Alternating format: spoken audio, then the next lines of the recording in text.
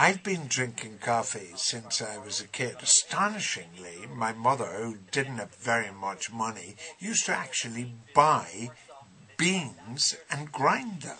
Extraordinary on a house that couldn't put meat on the table every day. So I became a lover, if not addicted to, of coffee.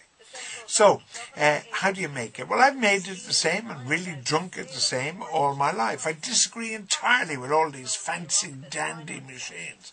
I think that Starbucks and the like have destroyed coffee. It's not coffee anymore. It's just, lattes and grandes and minutes. And why can't we just ask for a coffee? Why do we have to ask for an Americano? As if the Americans were the only people who drink black coffee. Anyway, here's how you do it. You get the ordinary paper filters in your local supermarket.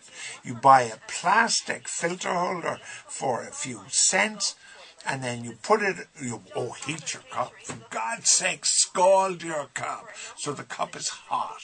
And then you pour the water from the kettle onto the coffee in the filter and into the cup. And you can, by putting 1, 2, or 3 spoonfuls in, you can determine the strength to taste. And by the way, any reputable coffee maker will give you those little plastic spoons, so you know how it works. But the important thing is, it's beans. Go into somewhere like Bewley's where they'll give you an array of beans to choose from. It's actually great fun.